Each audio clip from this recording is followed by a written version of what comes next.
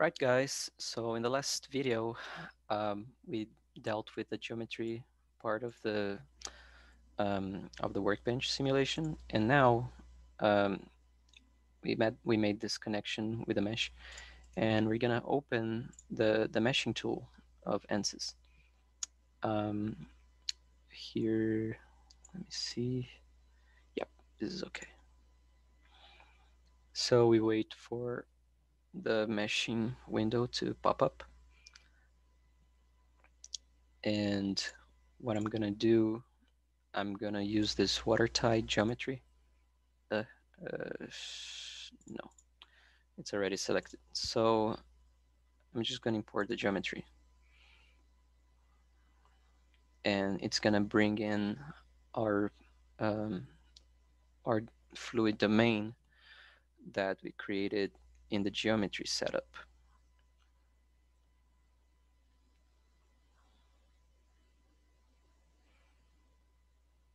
Mhm. Yes, so this is what we have. You can see we have different colors for all the different surfaces that we created named selections for. We have the symmetric boundary condition, we have the inlet, the outlet, and in the middle right there, we're gonna have our walls. And as for start, we're gonna add a local sizing. Change it to yes. This is our first face sizing. Um, we leave it as face size, and we're just gonna change this to 0.01. That's 1 millimeter. So um, the target mesh size for the walls is going to be 1 millimeter. And I'm choosing a very small size because, well, even though this dimension here at, the center body chord is big, but over there we have, we have a smaller chord at the wingtip. So we are aiming for um, minimum discretization along the chord-wise direction of at least 100 cells. That's what's recommended for external aerodynamics problems, is to have that um, a minimum division count of 100 cells in the chord-wise direction. So since this center chord here, or else the root chord, is about 1/2 meter, um, and our tip chord it's like a little bit less than 100 millimeters. I'm going with 1 millimeter discretization here, and we're gonna just select what the surface is, which is the wall. Add local sizing. Now for creating the surface mesh. By the way, this is like the workflow of Fluent meshing. So um, this is like, I found that this is like the easiest way to get a nice mesh for this kind of problem. And the way it works, like we add some local sizings, we create a surface mesh, and from the surface mesh, a volume mesh is going to be created last. And so it's important to get like some nice settings in the previous steps. So for our minimum size in the surface mesh, we're gonna go with two 2/10 of a millimeter.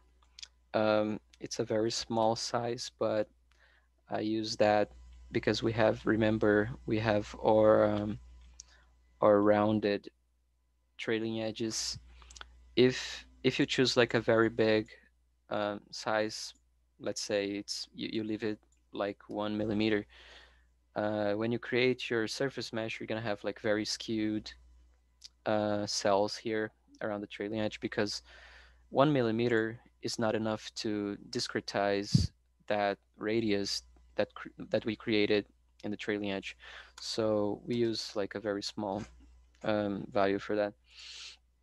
Our maximum size, I'm gonna leave it at half a meter. Um, that's gonna be the size of the cells around the boundaries of our fluid domain. And here I just leave it as curvature because we don't really have like proximity features in this model, so just curvature will do just fine.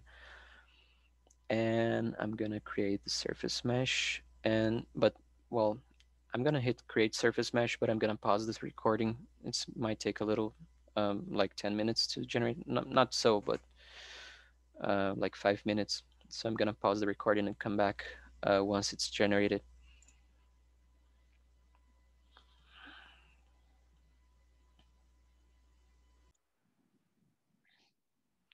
Okay, so we are back, and now the surface mesh has been generated. And first thing you can notice is that it's composed of triangles.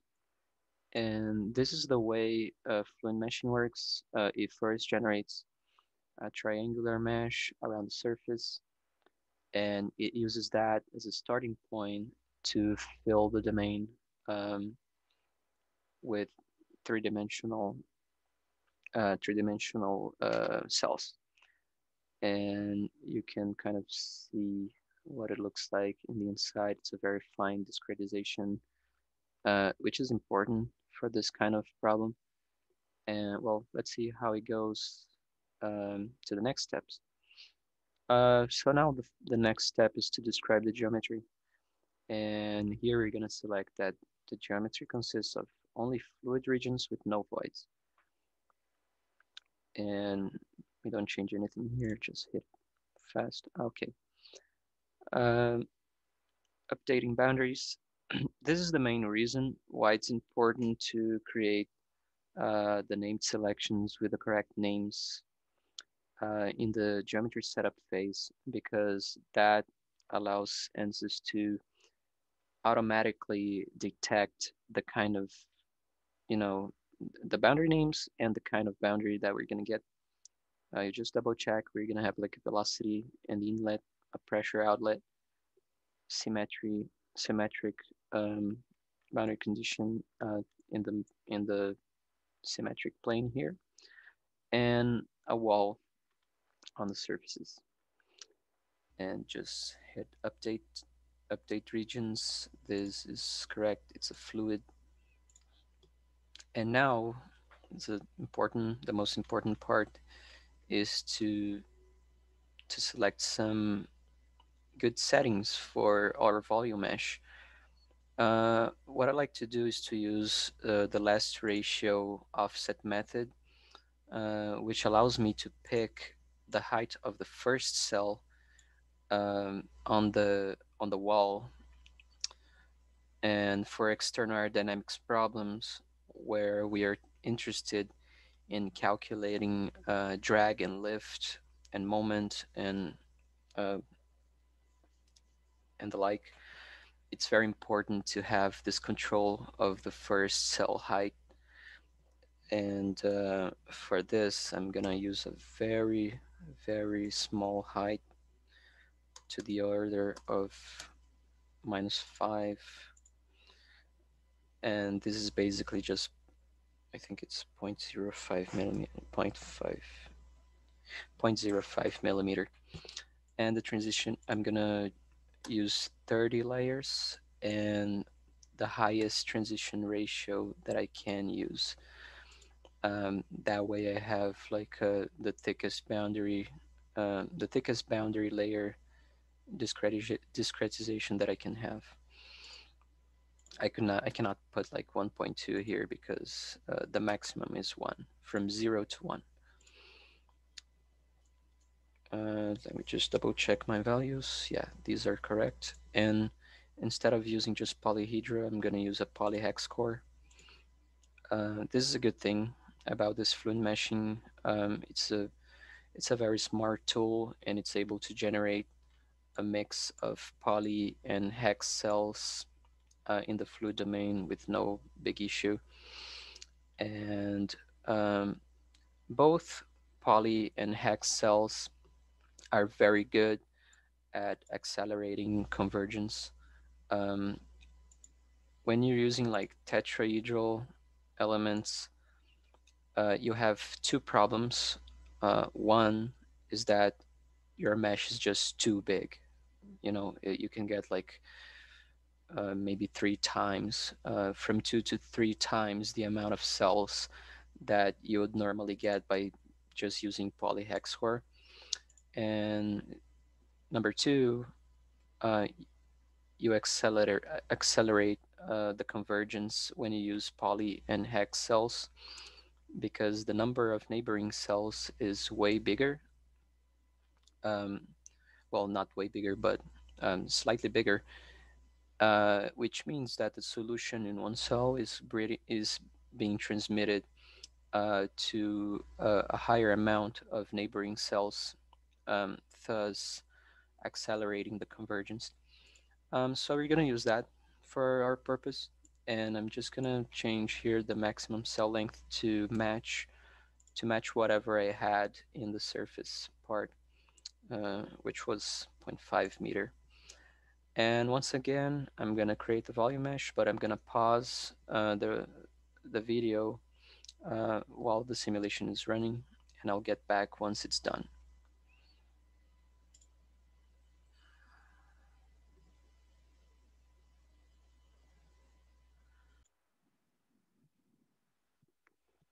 Okay, so now we're back here um, with the meshing, and you can see that now the surface, instead of having triangles, it has like polygons, and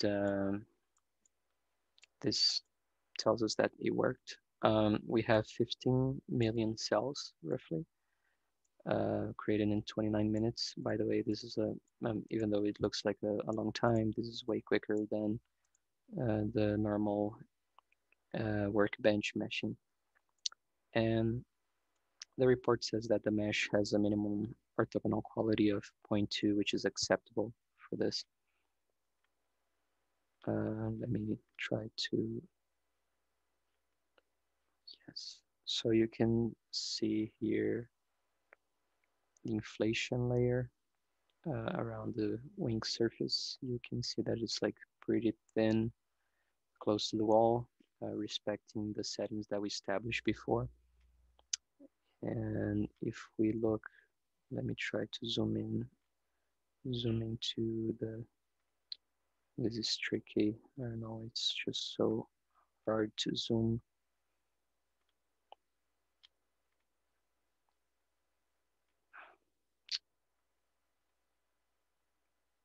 If you look closely to the trailing edge, you can see that now we have a nice transition from the bottom to the top of the wing, and that is because we have that rounded feature at the trailing edge. If we didn't, if we just had like a very sharp trailing edge, what would happen is that we would have like highly skewed cells towards the trailing edge, which is not really good for the CFD results. Yes, and yeah, I guess this concludes our meshing video. Um, if we look at the amount of cells, skewed cells with a skewness of greater than 0.90 is 0. So that's a really good, uh, I would say it's a really good result for such a big mesh. And the maximum skewness is 0.8 for this one.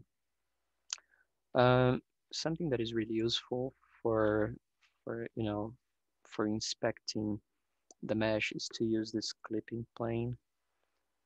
Um, you can use that. Let me flip it. So you can use this to inspect the wing surface if you judge it's necessary. And you can also um, use this draw cell layer. It's very useful to see what the cell distribution and sizing looks like across the domain. So you can see that many of the cells are gonna have are gonna be composed of hex cells. And if you drag this closer to, let me bring it closer to the wing.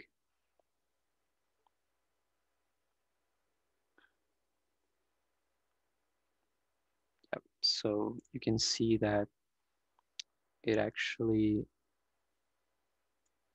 it allows for some refinement as the cells get closer to the wing body.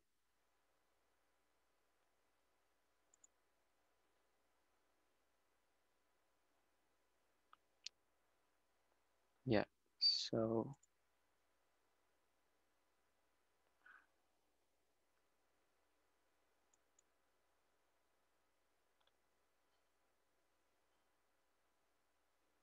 so this is what I wanted to show. We have polyhedral cells, but we also have the hex cells, and they get smaller and smaller until they get close enough to the wall. And this is what the inflation layer looks like. It's basically an extrusion of the polygons that we had at the wing surface that we observed previously. It's extruded 30 times because we have 30 layers. And then we have a transition from the inflation layer to the hex cells. And that is done by means of these poly cells. Ansys is very smart nowadays with this automatic mesh creation. And I hope this is a useful tutorial for whoever wants to, apply a similar method for their external aerodynamics problems. And well, thank you for your attention. And in the next video, we're going to talk about the actual case setup, choosing, um, selecting a viscous model, uh, editing boundary conditions, and calculation activities, sorry, and so on.